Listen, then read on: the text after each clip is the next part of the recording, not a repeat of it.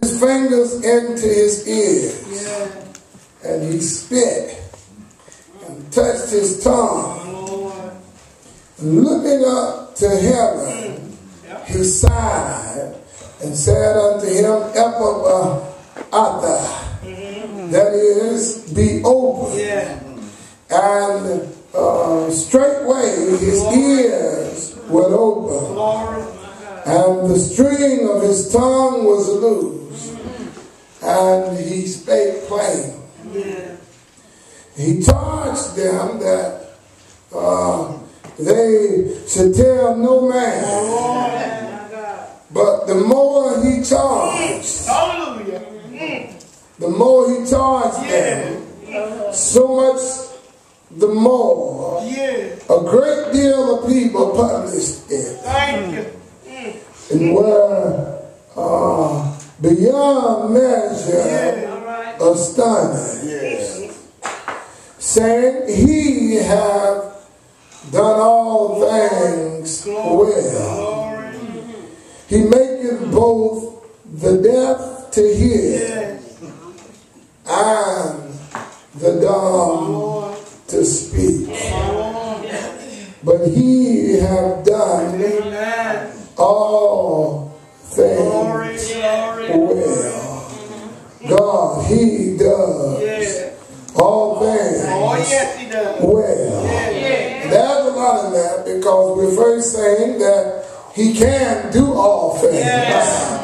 And whenever God does something, you better hear this, you don't have to go to nobody else. You hear what I say? I've had folk to work on stuff. You understand? Fix your car. And after they fix it, it's just enough for you to get to the mechanic. Y'all ain't saying, all right, you understand? There are some folk who, I know a man that work on air conditioners.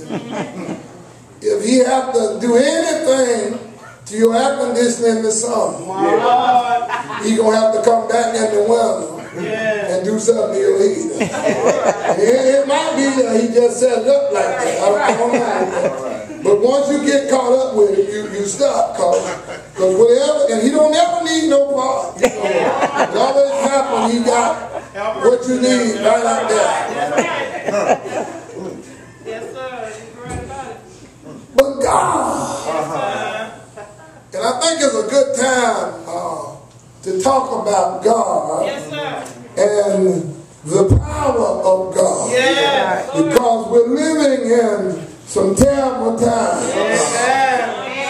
Not unexpectedly. After all, the Bible said, know this, that perilous times were going to come. Amen. So we understand that they would come, but we also have to encourage you to make you know that it's not that anything has gone wrong or that you are so wrong. The times we're living in are terrible times, and terrible times such as this, you need a God on your side. Amen.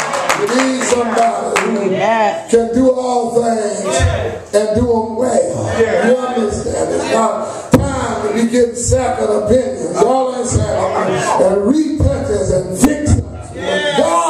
When God does something, and that is anything that God does, God can do it well. The problem is that we're so used to half doing stuff. Y'all ain't saying, we're so used to other folk half doing stuff until when God even does the work, we're questioning what God has done. When somebody said somebody's gotten saved, you understand, but come out of the world, we're questioning God, not the person. It doesn't matter how big a sinner a person was, what a person has ever done. If God saves them, that person is saved. All right. Amen. Our salvation is not contingent upon, or based upon how bad a sinner we were. Doesn't matter, I'm saying, what you have done or what you used to be. The power is not in us to change or fix ourselves. The power lies in the hand of God. And God has saving power. God can save to the utmost. It doesn't matter what a person did. We have this tendency to say, well, he done did some everything. She done did, ain't no way a devil that big done got saved. And you're right, a devil that big cannot save themselves.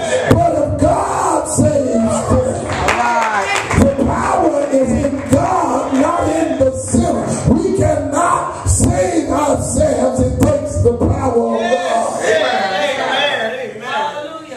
But God's power is never diminished. My Lord. He's never been weak.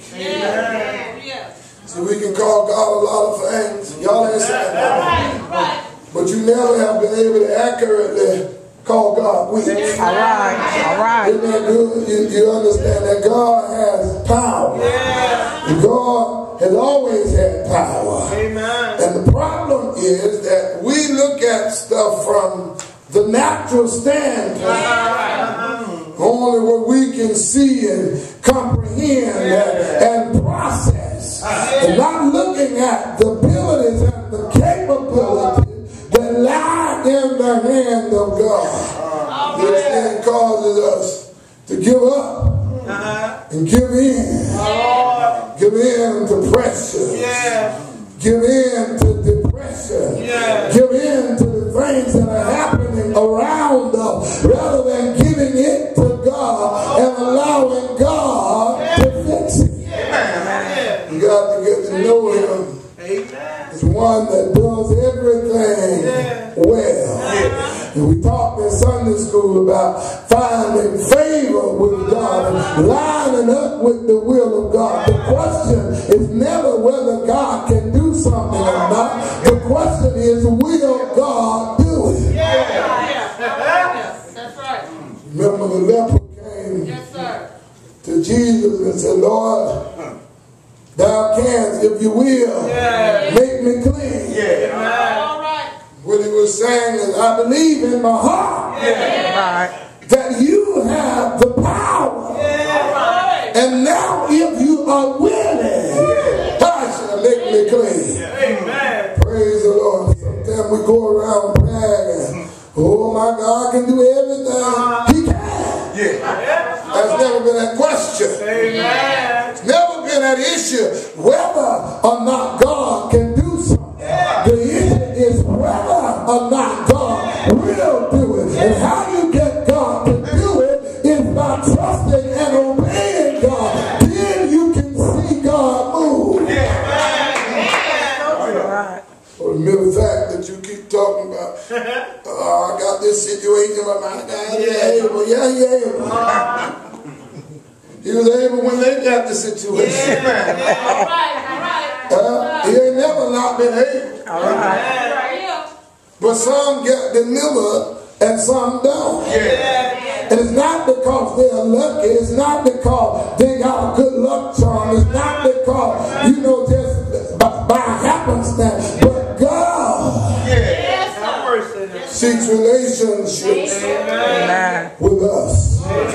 Seeks out our trust. And trust is not just saying that He can do it. But trust is believing that He will do it, because according to His word, He said, if I obey Him and ask Him, that He will do it. Not because He has to do it. God never wanted to be in the business of having to prove Himself.